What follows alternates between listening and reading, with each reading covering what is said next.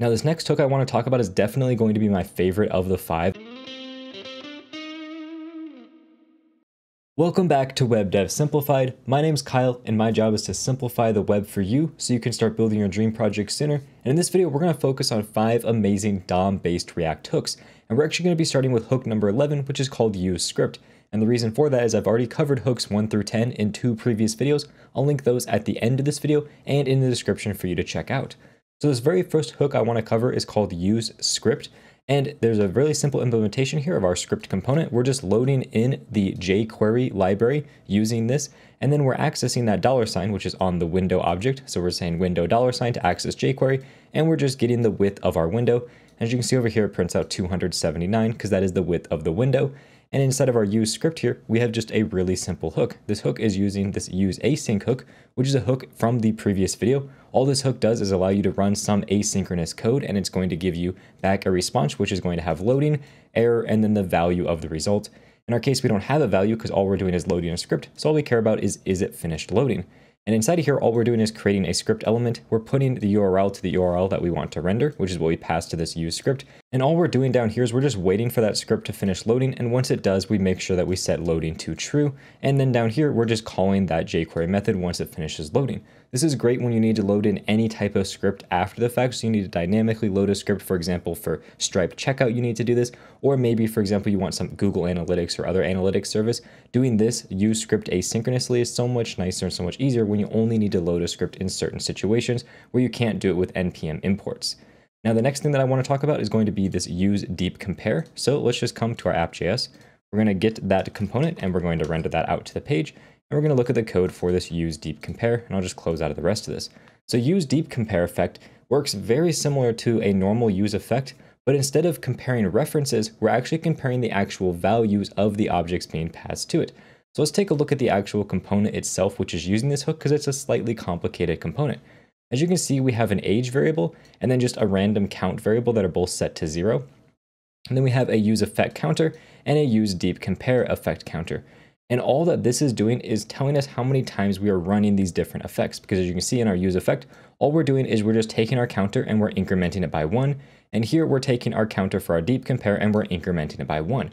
So these two different use effects, our useDeepCompareEffect and useEffect, are just incrementing the counters right here by 1. So as you can see, they both have ran 1 time each. Then down below, we just have some divs rendering out everything. And all that's happening is if we click increment age, it adds 1 to our age variable. And if we click increment other, it adds 1 to our other count.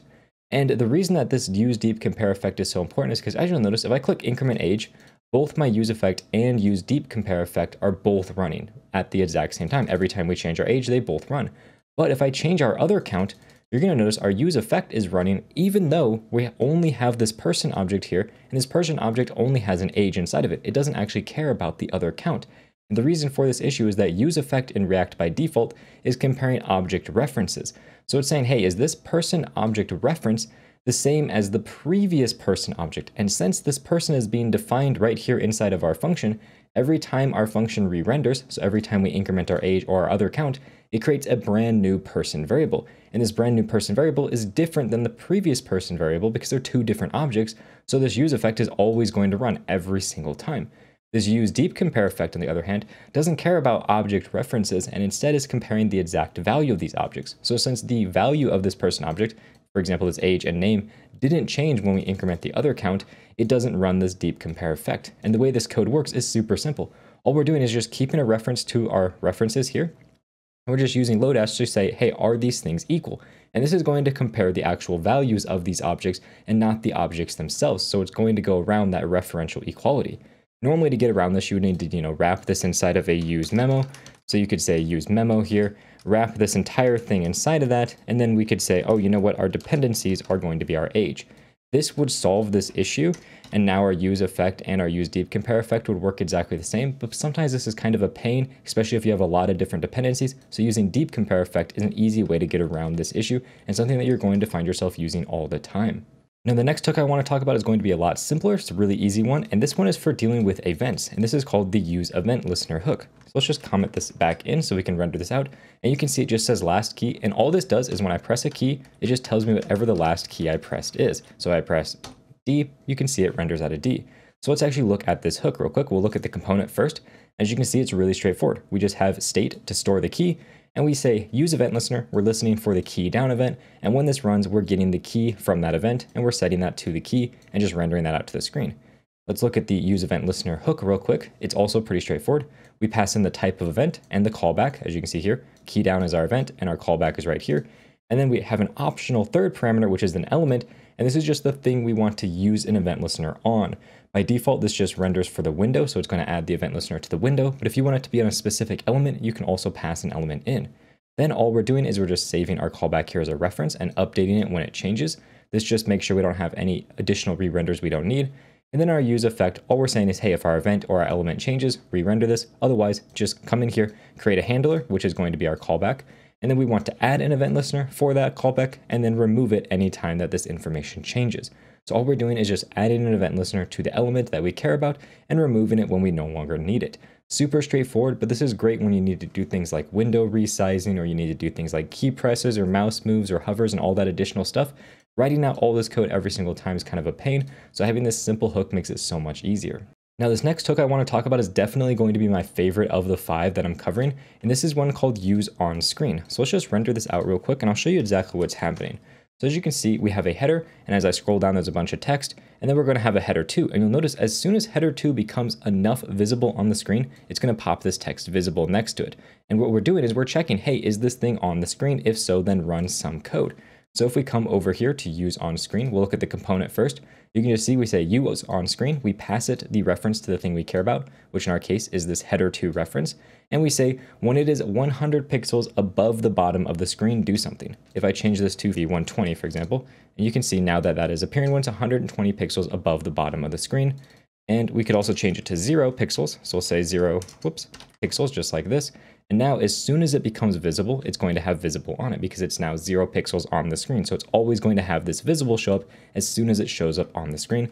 We'll just change it back to -100 so we can see how this is working, where it comes onto the screen and shows that thing. So now let's go ahead and look at the code for useOnScreen. This is actually really simple. All we're doing is wrapping a use effect around an intersection observer. This is a built-in technology in the browser that allows you to see when something intersects the screen, essentially. We're saying, hey, when this element is on the screen, what we want to do is we just want to set is visible to true or false, depending on if it is far enough onto the screen. That's this root margin. By default, 0 means as soon as it becomes visible, then it's going to be set as visible. Otherwise, we can change it to like a negative value, so it has to be on the screen for a while, or a positive value where it's saying, hey, when this is 100 pixels away from being visible, then we want to mark this thing to be set as true. And that's all this is doing. It's just saying, is it visible? Is it not visible? And it's just returning that value down here. Super handy because this code is kind of messy. It's a little bit clunky to write every single time, but using this simple one-liner is so much easier to work with. And this is something you're going to use all the time if you have like infinite scrolling, you need to lazy load anything at all. It's super useful for all of that. And this final hook I want to talk about is another really simple one that piggybacks on some of the other hooks we've talked about. And this is called useWindowSize. So let me just render this out to the screen real quick so we can see what we're working with. And this useWindowSize component is just going to come right here. It just says, hey, use window size. It gives us a width and a height, and we're just rendering that to the screen. And as this window size changes, you can see it's rendering on the screen over here for the new updated size. So if we look at the component, it's also super straightforward. Remember, we already have this useEventListener set up. So we just say, hey, whenever we resize our window, just set the window size to the new width and the height of our window, and then we're just going to return that to the user. So we're able to piggyback on some of these other smaller hooks we created to create more complex hooks. And that's the beauty of all these really simple hooks. You can just kind of mix and match them together to create really complex logic by using just a small little pieces of hooks at a time. And I absolutely love that. If you enjoyed this video, you definitely need to check out part 1 and 2 linked over here. That's going to cover 10 more amazing custom React hooks. And with that said, thank you very much for watching and have a good day.